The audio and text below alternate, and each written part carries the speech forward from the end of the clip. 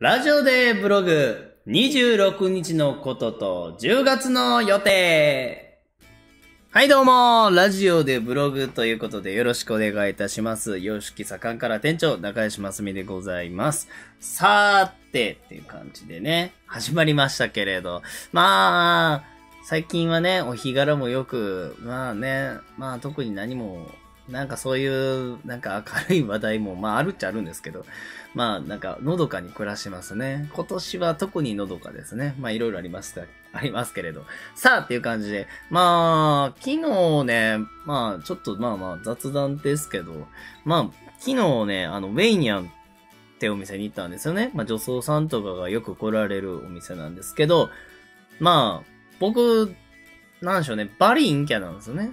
ここではめちゃめちゃイキリ倒してますけど、もう、このカンカラというフィールドと配信というフィールドではめちゃめちゃイキリ倒してますけど、全然僕よそではもうめちゃめちゃおとなしいんですよね。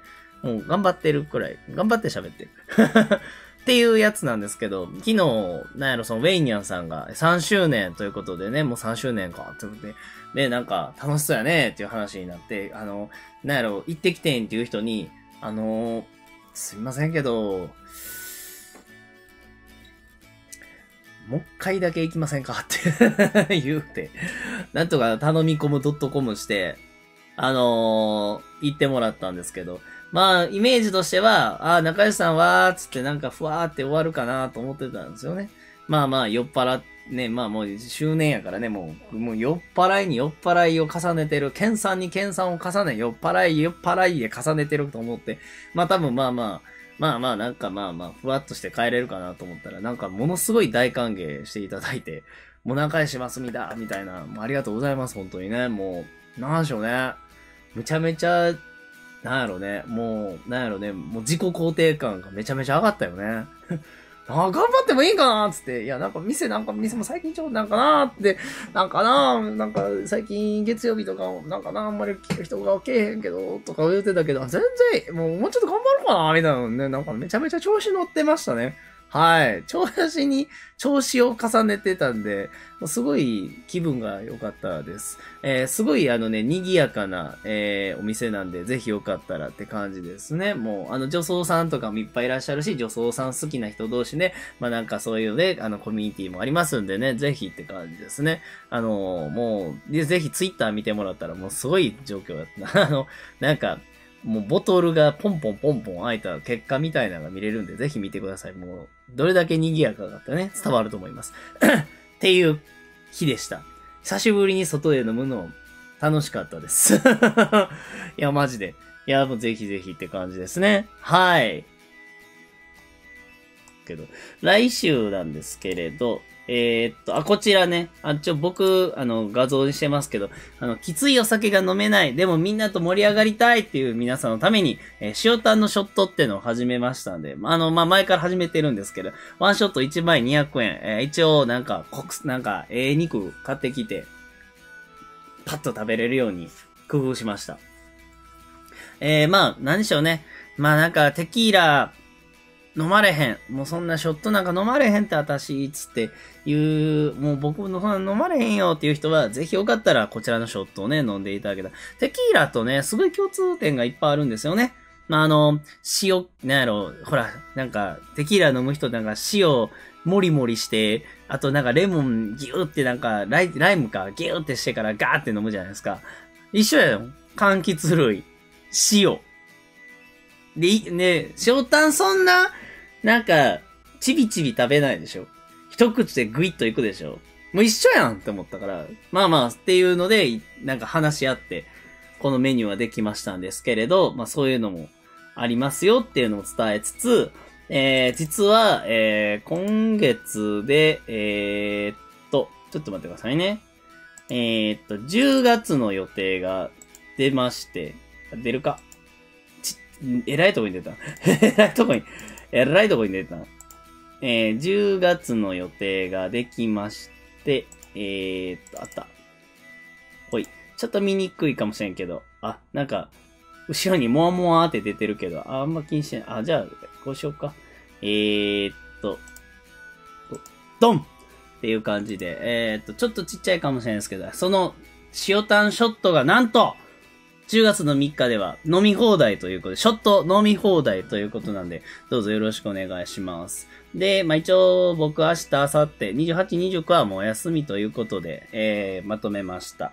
で、あとは、10月の10日、17は、クライナーを割りたいっていうね、クライナーを結構甘いじゃないですか。ね、クライナーって何やねんっていうのはね、もう、ググってもらったら一発で出るんですけど、なんでしょうね、ちょっとね、甘みが強い、なんやろ、ショットみたいな、なんやろ、なんかテキーラとかイエーガーとかみたいな、ああいうわーっていうのじゃなく、もうちょっとマイルドな、甘みも強くて飲みやすいやつが出てるんですよね。でもこれを、もしかしたらなんかで割って飲んだらめっちゃうまいんちゃうかっていうのが、僕の中にあるんですよ。だから、割らないで飲むのでなく、基本的に積極的に割っていくっていうクライナーを、どんどん割っていって、なんかオレンジとかアップルとかもなんかいろんなジュースで割ってみて、むっちゃうまいクライナーを探し出そうの回です。ぜひよかったらよろしくお願いします。で、10月の18日が我が身会マイルドっていうことでね、もう我が身会もうね、朝から夜までやるのはもうしんどいんで、夕方の5時から24時でもうパシッと7時間くらいでマイルドに終わらせます。で、こういう状況下なんで、皆さんにはね、感染症対策もしつつ、なんやろ、適度に距離も取りつつ、なんやろ、うまいことね、できたらいいかなと思います。で、今回は、マイルドなんでね、ちょっと寒いんちゃうかなと思うんで、あったかい格好して来てくれたら嬉しいです。で、次24、ごちそう知る会。これね、すいません、なんかこれ、僕やるっつってたのにめちゃめちゃ忘れてて、もうすっかり忘れてて、全然スルーしてたんですけど、すいません、もう一回、やります。このごちそう知る会っていうのは何かっていうと、お寿司食べたい、お寿司とピザと焼肉とすき焼きとか、もうとりあえずありとあらゆるごちそうを集めるんですよ。ただ、全部は食べれないじゃないですか。だから、全部、ちょっとだけ集めます。ちょっとだけ作ります。で、みんなにちょっとだけ食べてもらいます。なんやろ。だから、その日に、すべてのごちそうを、ちょろっと食べるっていう回。よくないですか？だからビュッフェスタイルとは違う。ビュッフェはほら、なんやろ、美味しいのものがいっぱい集まってるって感じがしちゃうんですよ。なんか、もう我らが思うごちそうというやつを、ガッと集めて、ちょろちょろって食べるっていう、そんな回にしたいです。次、25日。これも個人的にほぼ休みなんですけど、ユニバ未開ということで、ユニバオープンからラストまでずっといます。それだけですね。はい。もうそれだけなんで。興味がある場合は、勝手にユニバ来ていただいて、連絡していただいて、合流して、何でしょうね。ビールでも飲みましょう。はい。それだけ、マジそれだけです。って感じですかね。今月はちょっとそれだけなんですけど、来月が、再来月ですけどね。11月は、なんと、洋酒喫茶かんから周年でございます。もう、何周年でしたっけね。8やったはず。もう8なんで、24か3の時にね、店開けたんで、もうこんな年が経ってしまいましたけど、また11月の周年には、また企画の方をまた考えておりますんで、ぜひよろしくお願いします。もうなんやったらね、全然前祝いとかしていただいて、全然前祝い、本祝い、後祝い、もう全然 OK でございますもん。